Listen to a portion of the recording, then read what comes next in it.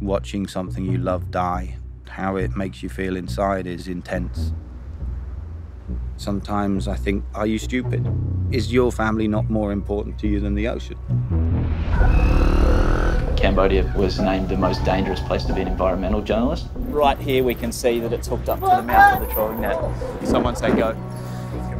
We started out and the illegal fishing was pretty much like the Wild West. Oh, there he is, throwing stuff. Live on Facebook. Here we go, chasing the boat. All the boats work with complete impunity.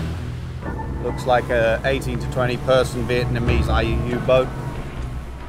There's no fish left. The Vietnamese are taking all the fish and that the local fishermen are powerless to stop them. If we can protect this area, this tiny little oasis of recovery, then we can expand everything. Hold up. MCC is essentially doing what the police are supposed to be doing. Is there any way we can get some support from near?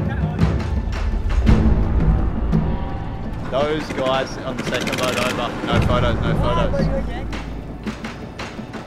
It's essential that we stop the trawling boats from going into the protected area. The blocks have two main purposes: to create artificial habitat and to stop the illegal trawlers.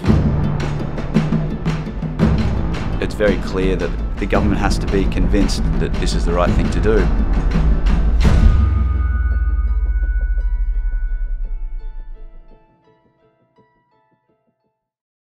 Available now on video on demand.